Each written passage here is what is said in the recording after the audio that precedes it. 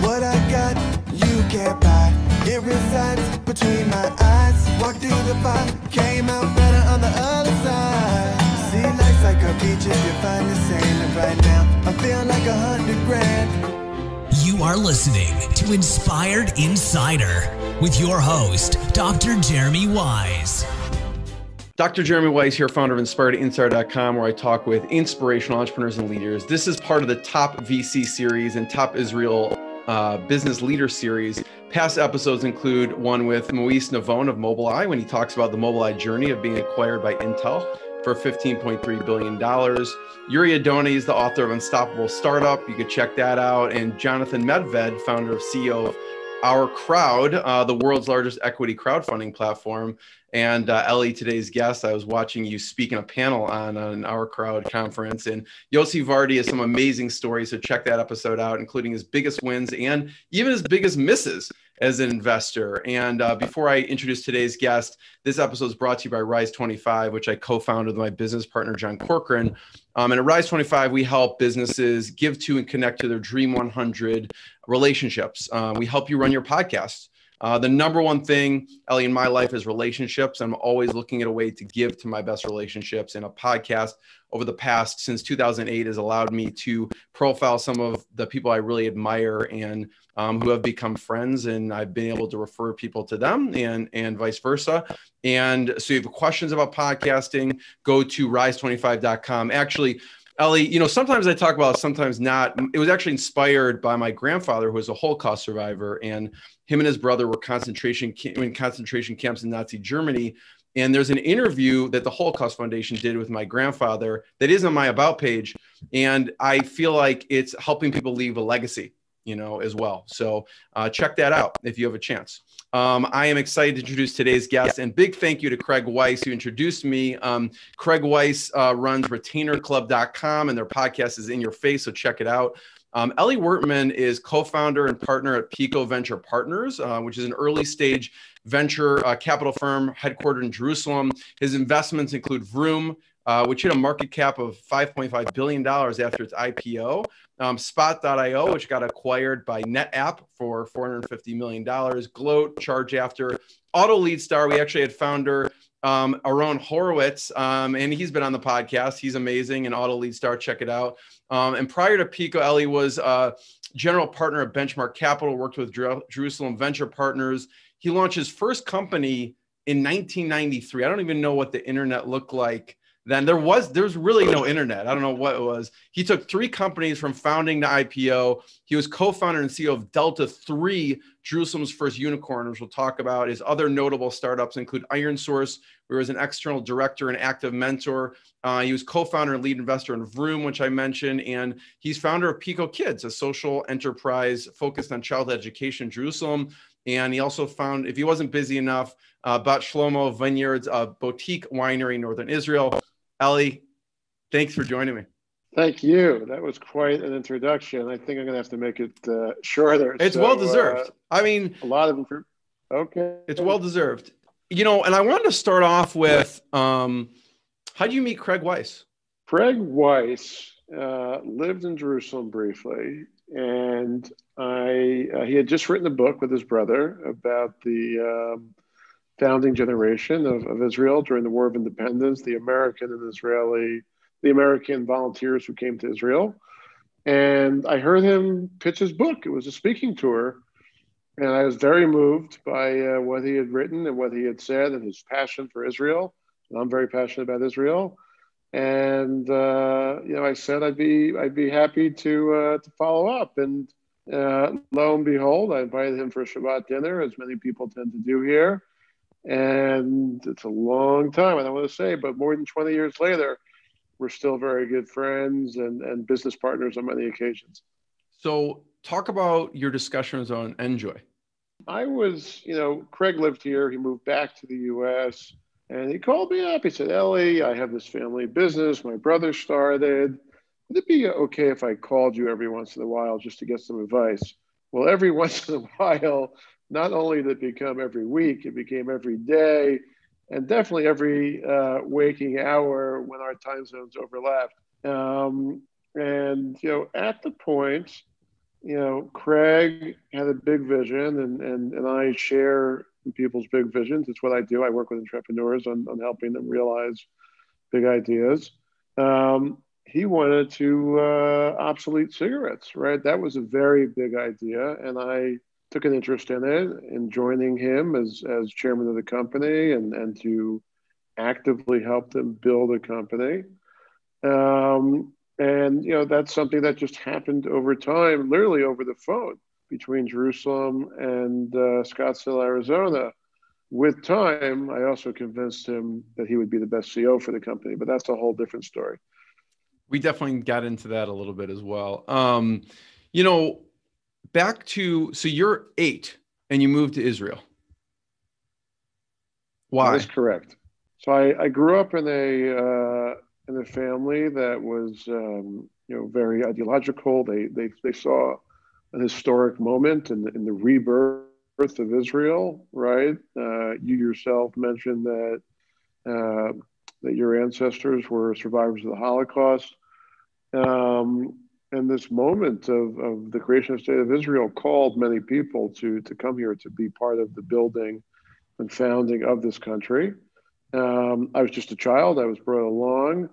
But definitely my entire adult life, even if I complained as a kid, why were my parents taking me away, has been very much as a builder, of this country. And I've expressed that in being a economic builder, big entrepreneur in job creation. But it's really a special part of living in Israel is the ideological framework in which we live.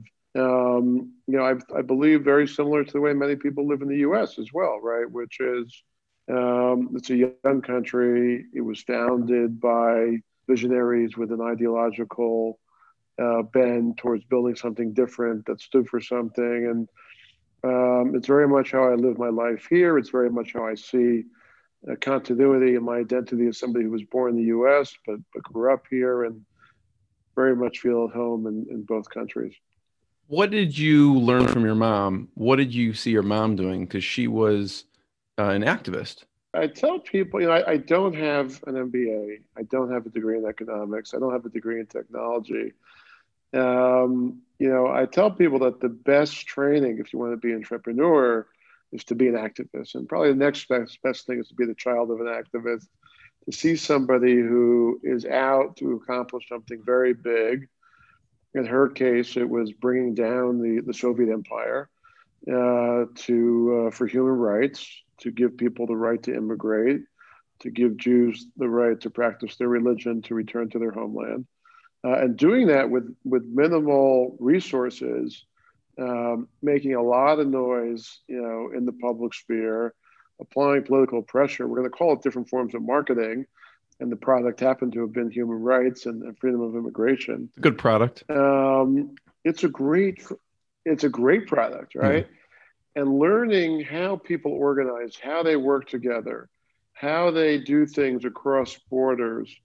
Really, as I look back at my career, is what I've done, right? I've worked with in many cases, a small band of entrepreneurs wanting to change the reality in an industry, right? And organizing with small means compared to the big corporates that we usually take on as startups. And you'll see the parallels, right? It makes total sense, right? But it took me a long time to realize it. But definitely growing up with activist parents, my mom and my dad are very much a framework for what I have done throughout my career. Yeah. And Elie, tell me about what's a story that you remember, maybe at the time you didn't realize it impacted you, but looking back from your mom doing her thing as an activist. Yeah. So, I spend a lot of time as a business executive thinking about the need to document things, to communicate clearly, to share, with other people. And I can remember as a child, late at night, because of the time zone differences, my mom and my dad being on the phone with cassette recorders, right? You're sitting in front of a microphone right now. We're using some hard disk space in the cloud, but back in the day, it was a microphone connected to a tape recorder. with a suction device attached to the back of a handheld telephone, recording phone calls, right, of my mother calling into Moscow, Leningrad, other pieces across the Soviet Union, speaking to activists on the ground there, speaking to people who were organizing, documenting those phone calls, writing them up, getting the word out there. And as you know, once again, it's a reflective moment, and I thank you for helping me to remember that. You know, when we come up with ideas today, and we're trying to do small things or big things, you know, here in Jerusalem or wherever you might be as an entrepreneur, and communicating with the world and sharing the messages, not just what happened, or not just what you're working on, but why you're working on it, what you're doing, right? The underlying mission. And the same things that I probably learned or saw as a child are things that I apply to my business and my entrepreneurial endeavors as I go forward. Yeah, Elie, as your mom and dad took on a country as their activism, you tend to take on technology, disrupt technology, disrupt major industries with technology, and you co-founded Delta 3. So, and took on the telephone industry. What did you see at the time? What was the original idea? Well, communications are a very basic human need. We like to connect with people. I think it was AT&T, right? The old advertisement, reach out and touch someone, right? This idea of connecting people. There was one problem. It was very, very expensive. It cost several dollars a minute to make an international phone call.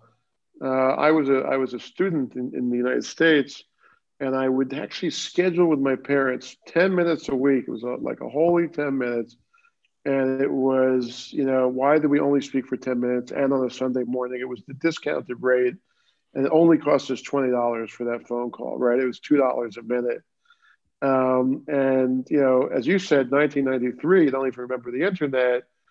One of the early startups when the internet was starting was an Israeli company called VocalCheck.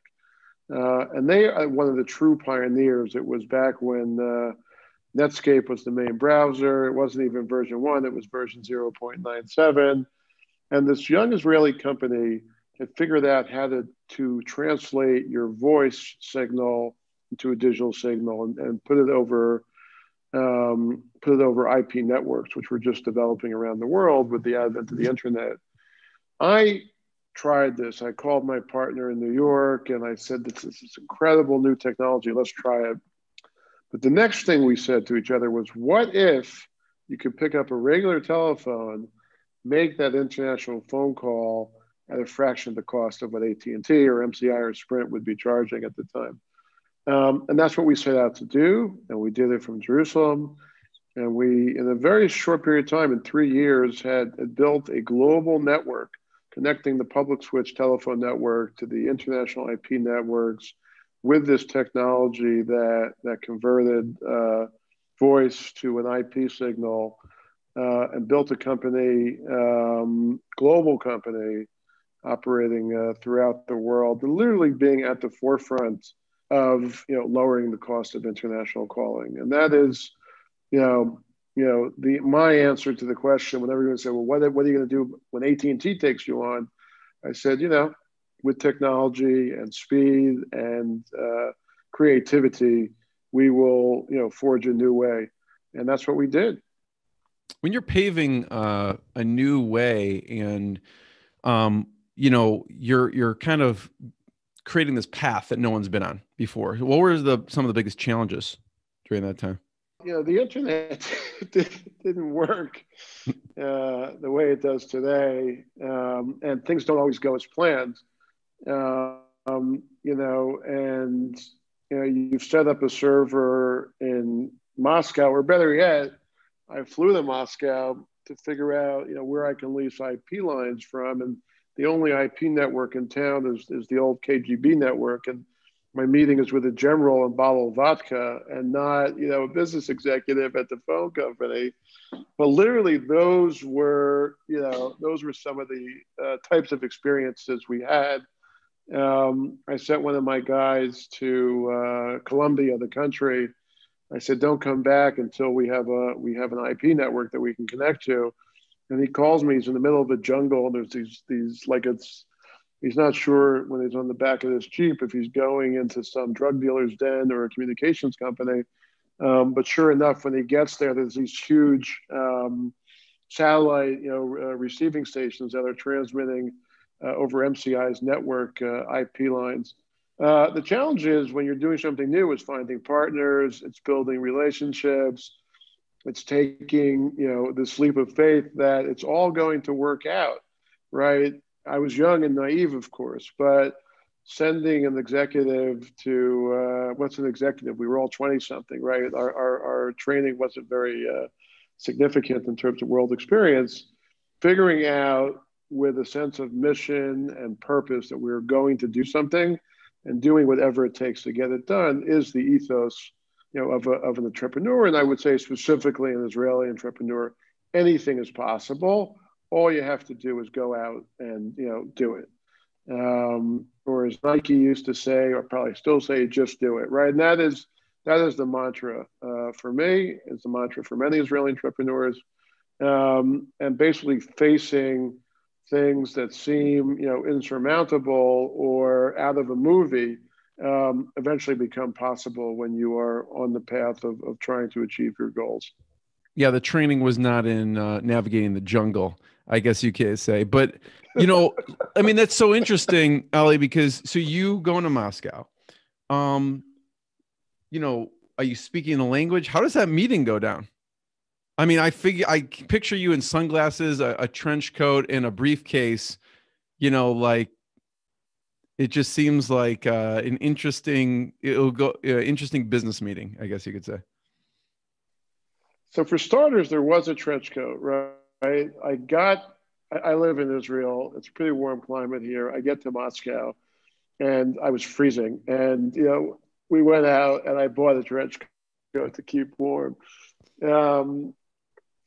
That meeting, and, I really have not thought about this story in many, many years. I literally show up 11 o'clock in the morning. There's this guy, he's a former general equivalent in KGB or the Soviet Army or whatever it was at the time. I mean, I would be scared going into this. Vodka on the table. I would be worried. Yeah.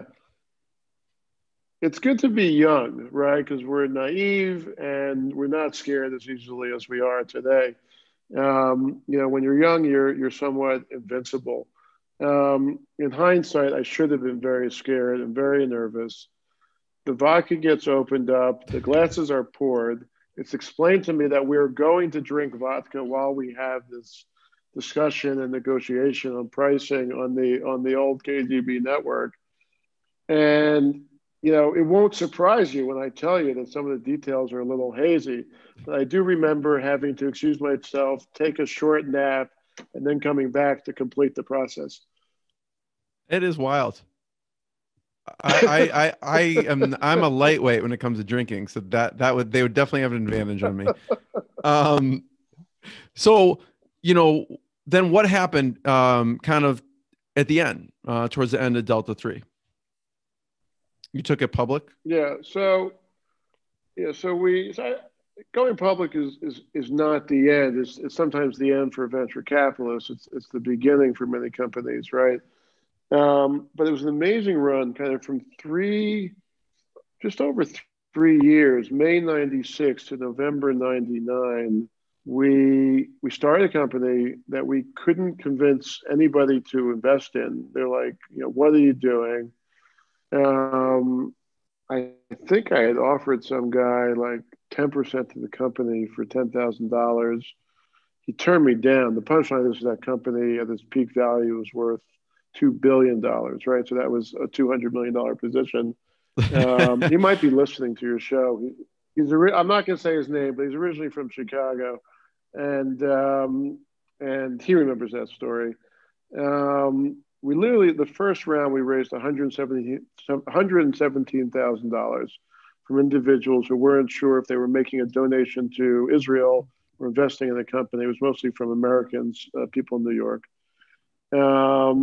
And we went public November 99. We start the morning at a $500 million market cap. We end the day at $1 billion market cap. So it was a double, very similar to the Vroom story, which we'll talk about later. It stays above $1 billion for over a year. And then, as many people remember, the markets crashed, right? The dot-com bubble burst, the telecommunications bubble burst, 9/11, second intifada in Israel. We went from the best of times to the worst of time. The company survived.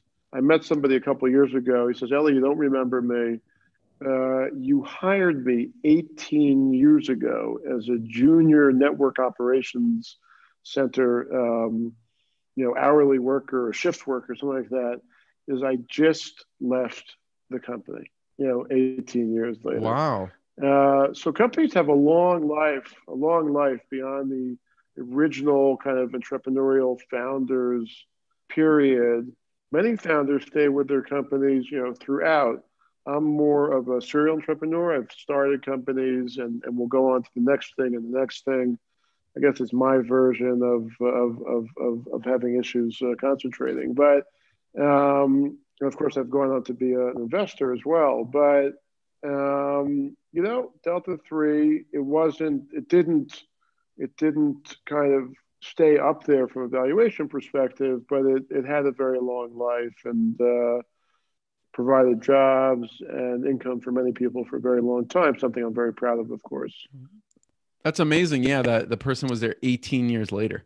So you mentioned Vroom, and we talked about, disrupting major industries with technology, the telephone, now the auto industry. So what happened with Vroom? Yeah. So I'm not a car guy. Until recently, I was driving a 10-year-old car. It's filled with scratches. And yet somebody calls me up in the summer of 2014 and says, Elie, I invested in this dealership in Grand Prairie, Texas. I'm like, I don't think I've ever been to Texas, let alone Grand Prairie, wherever that is. He says, look, I know you're in between things. Can you fly over there, check it out? They need somebody with your venture mindset. And, I'm like, if I'm coming to the US, I will come see you. And sure enough, I was. And I called a very close friend of mine, Alon Bloch, who he and I have worked with off and on since 2003. I said, Alon, would you come with me and take a look at this thing? And it was my first time in a dealership in the US, and maybe ever, as I think about it, maybe once. And I could not believe that this is how people buy cars, right? I was one of the, as a consumer, I was an early adopter on Amazon. I think my account goes back to 1998. And I do most of my consumption online. And this idea that there's a salesperson that I have to speak to, and it's somewhat unpleasant, untrustworthy, it just made absolutely no sense to me. At the same time, it's probably pretty naive. Like in my head, as an entrepreneur, I'm like, oh, we can build a website, we can have the inventory on there realigned, we can have fair pricing, and we'll ship it anywhere in the United States. And if you're not happy, we'll take it back in 7 days, which, to me made total sense. Everyone's like, people need to do a test drive, they need to kick the tires. And very quickly, I came to the conclusion that was all make-believe. It was make-believe for an era when, sales were one-to-one, where you wanted to get the consumer into a car for a test drive to do a high-pressure sale. But the modern consumer is very well educated, researches everything online. They actually know what they want to buy before they buy it. And why not offer fair pricing based on the algorithms online? Why not deliver delight to the end customer? And we're all entrepreneurs are inspired by other entrepreneurs. And you may have read, the book by Tony Hsieh about Zappos or Delivering Happiness. And why could we not do the same thing with cars? Why can we not take the single worst consumer experience, shopping experience in the United States, buying a car, let alone buying a used car, which is probably even worse. My friends joked with me for a very long time that I was a used car salesman, and turning it into a honest, fair, delightful, trustworthy experience. And that's what we set out to do when we founded Vroom. When we took this dealership, which was called Auto America, and transformed it into Vroom and renamed it and built it into a technology company. So where does that stand today? Because it actually also had an exit. Yeah. So, when I set out to do this with a loan, we both said to ourselves, this might be our biggest accomplishment yet. And this was at the beginning. And we kind of just felt that the size of the opportunity and the fragmentation of the market and the broken business process around this industry lent itself to a very large outcome.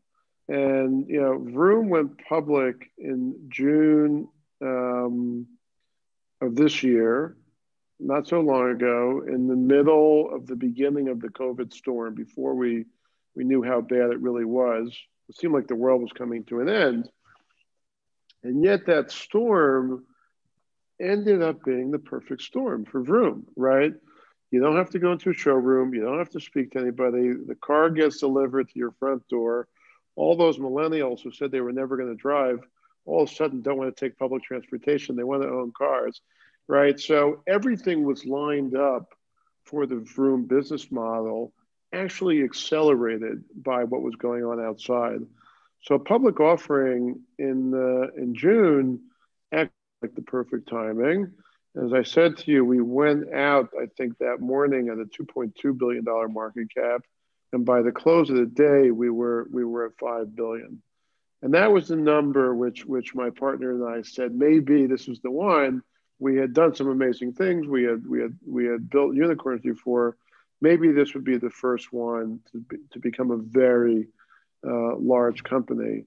And it happened much quicker than we believed it would. It was a very exciting day, as you can imagine. Really exciting day. And, the thing is, I'm curious. So you went through the dot-com bubble, you went through the 2008 financial crisis, and now Corona. Do you see, did those going through those eras prepare you for this at all? Absolutely. So in March 5th, I came back to Israel from a ski trip, and kind of word of Corona was becoming more robust, right, and more publicized. And the crisis had started to really get out of control in Europe, and we remember the horror stories from Italy and other places. And it became clear to me that it was time to go in the bunker, right? And it hadn't yet kind of hit the mainstream, but not only was a crisis coming, it was going to be of epic proportions. And I spent the next days and weeks on daily calls, morning to night, with CEOs and founders in our portfolio at Pico who had never been through a crisis before. They didn't know what a crisis means. And many of these companies were out in the cliff, facing sudden death. If you hadn't raised capital recently, the idea that it would be possible to raise capital seemed impossible.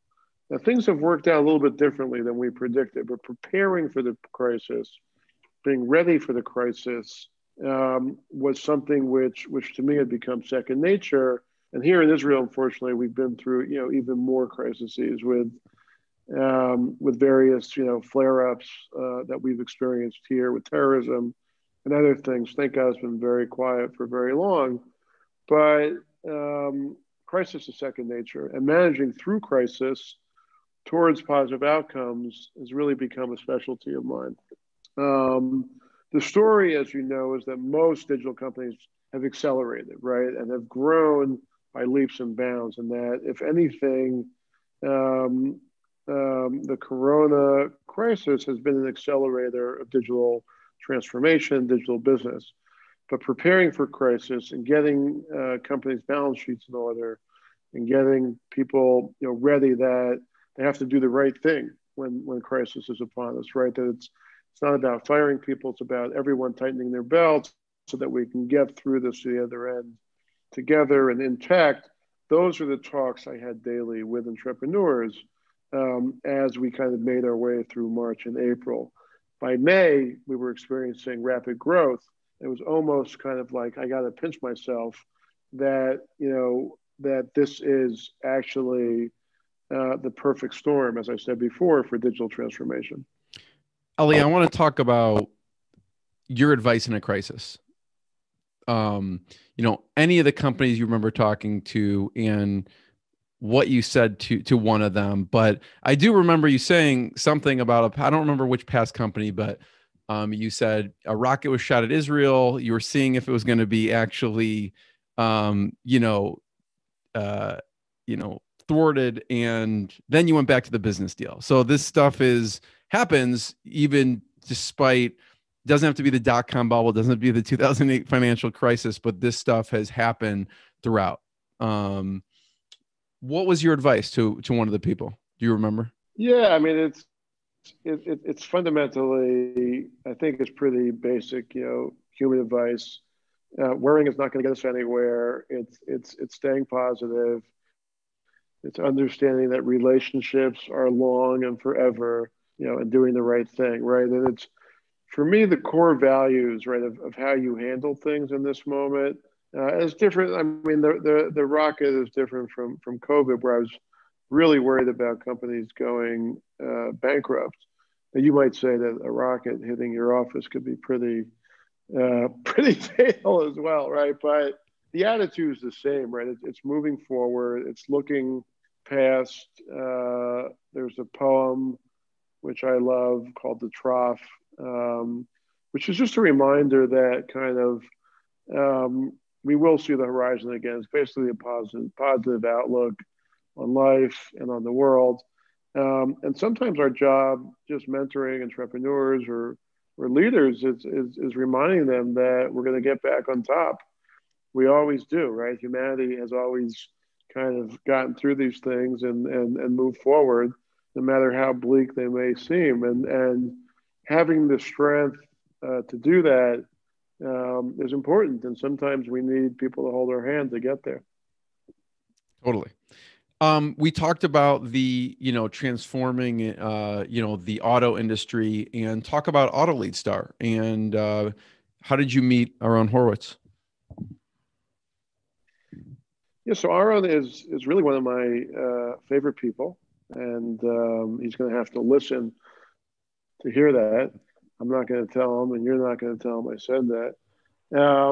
He is an amazing entrepreneur. He was a social activist, going back to our earlier conversation. Before he was a business entrepreneur, he built one of the greatest social enterprises here in Jerusalem and Israel, and I think today it's international, called Present Tense.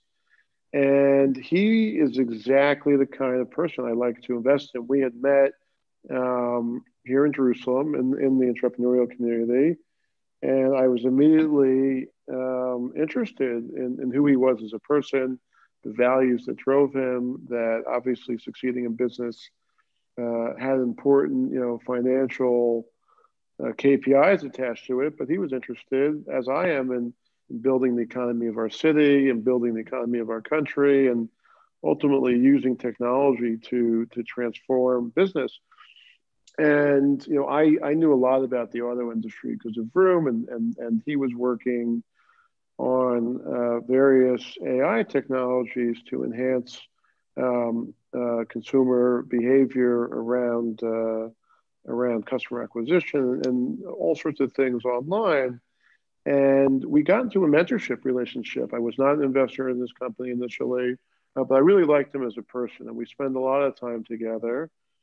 And some people you give advice to, and they kind of nod their head and they move on. And at one point, I had suggested something to Aaron, and he went out and did it, and came back a few weeks later and said, "What do you think?" And I realized that there could be a tremendous opportunity to work with somebody like Aaron, who was interested not only in what I had to say, was willing to act on it, but it was also ideologically driven the same way I was. And we've become very good friends over the years. And I've had the great pleasure of being his lead investor in his business and helping him grow it and create, jobs here. And it's everything. It's the whole package that I've enjoyed. And I'm sure we're going to build a very successful company. Definitely. I talk about Pico and starting Pico. So Pico stands for people, ideas, community, and opportunity.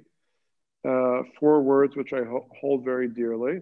And I believe that when you bring those words together, great things happen. And early days of Pico, somebody, an Italian journalist, had come by and asked me about the name. He said to me, Pico in Italian, piccolino, something very small. It doesn't make sense.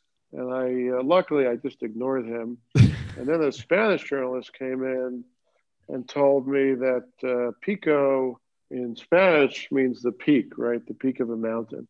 And that works very well with my beliefs, right? And this idea that we bring together people, idea, community, and opportunity, that together we can reach the peak. And Pico started really as a social enterprise. I was a fellow I still am a fellow in the Aspen Institute in the Middle East Leadership Initiative. On this journey from what they call success to significance, and that we have to take our entrepreneurial skills and try and fundamentally create a better world, a better reality around us. And Pico started as a social enterprise project for myself in Jerusalem, wanting to bring together the entrepreneurial community through a sense of space. I built out this beautiful loft here in an industrial area in Jerusalem that brought people together, basically an open platform policy. If you're a for-profit entrepreneur, you're welcome to kind of sit there and pay what you could. And if you were a social entrepreneur, just come sit for free and be a part of the community. And we very quickly discovered that the energy of bringing together social entrepreneurs and for-profit entrepreneurs created a very unique energy, which drove people to go further. Pico started there. I very quickly found myself exposed to amazing people like Aaron Horowitz, like other entrepreneurs who we ended up backing. You might be, I'm not an investor, but you might be familiar with a company called Via. They provide a lot of public transportation, pool transportation in New York and other cities. That started at Pico.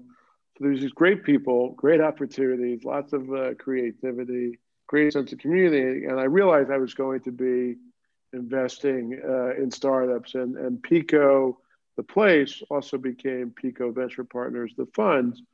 And it was born, from a social mission. The entrepreneurs change the world, and I wanted to enable that. And capital is a necessary requirement, right, to build businesses. So the two went very well together. First of all, Elie, thank you. One last quick question, but I want to point people towards Pico.partners. I don't know if there's any other places we should point people towards online to find out more. Yeah, so, Pico.partners talks about our values, talks about our portfolio. It's a good place to learn more about us. I would say I used to be really shy, but recently I've done a few more interviews, and I'm happy to be hosted by you here, Jeremy. So I really speak a lot about this nexus of values and being mission driven as an individual, and how that, I think, complements success in business and entrepreneurial drive. And I would encourage your listeners to kind of tune into that. Very much inspired by the values from my home and my upbringing, and other experiences throughout my life. The other place where I talk about things which are important to me is an organization called Pico Kids, which we started, which is really focused on the future generations and giving youth 21st century skills, values, a sense of identity, and understanding, our roles in this world, where we come from, where we're at, where we're going, and each individual's ability to contribute to that. So that would be the other area I would kind of direct you to. That was my last question, actually, Elie, is Pico Kids, and one of your favorite stories from Pico Kids. So one of my favorite stories, Pico Kids was born in our office with 12 kids, and it grew to 4,000 children, is an interaction between 9 or 10 young women in 7th grade who were participating in one of our make-a-thons. It's like a hackathon, but you make things. And they had built a prototype for a new diver's watch that provided feedback not only on your own vital signs, but also on your friend's vital signs, whoever you might be diving with. And it was part of a larger make-a-thon about ocean living and rising tides. And I brought in a high-tech executive who was the CEO of a startup called Connect Team, who in his military service in Israel was actually commander of a submarine. And part of the way we work is that we have people from the high-tech industry interact with kids at what we call eye level and treat them like adults and provide real feedback. And his real feedback was, your innovation is going to save lives. Your innovation is going to save the lives of soldiers, of divers, that this is something that we can really take to the Israeli Navy, we can take to civilian industries. And it's that interaction which I believe empowers a child, or in this case, these young women, to say, I can do it. I have what it takes. My creative abilities that every single person, in my belief, in the world has, will get me where I need to go, right? But that lightning bolt of confidence is what inspires me every day. And seeing many young people in Pico Kids with big smiles on their face, with a sense of confidence that they can go out and conquer the mountain and reach that peak, is what I believe we're doing at Pico Kids. I know I have to finish up, Jeremy, but it reminded me of my last story. It'll be a nice bookend to where you started asking me about Craig Weisz. And I was Craig Weisz's mentor as he was building Enjoy. And at one point, we went to Yosemite together, and I called the best day of CEO training. And we were going to climb, I believe it's Yosemite Falls was the name of the hike. It's a 3,000-foot climb, pretty much straight up if you've done it. It's a path, but it's pretty straight up. And I was, I'm still overweight, but I was much more overweight at the time. And, here's Craig, and he's like, we're halfway up, and he's like, in his head, this guy, Elie's not going to make it. Like, I don't, all I need to do is last a little bit longer than him. And then we can go back down and get a nice meal. But, what he saw was my drive and to really go up and conquer that mountain and reach the peak. And nicely, this comes together with Pico in Spanish, unintended, by the way.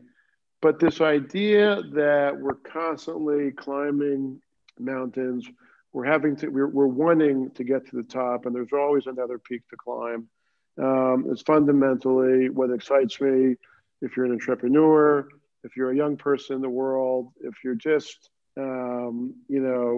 here and want to have, a sense of fulfillment, it's about going out there. It's having a drive to get there. And it's what I would leave you with as we kind of summarize Pico Kids, and the entrepreneurial journey. Elie, I want to be the first one to thank you. Everyone check out Pico.partners and much more. Check out more episodes. Thanks, everyone. What I got, you can't buy. It resides between my eyes. Walked through the fire, came out better on the other side. See, life's like a beach if you find the sand. And right now, I feel like $100 grand.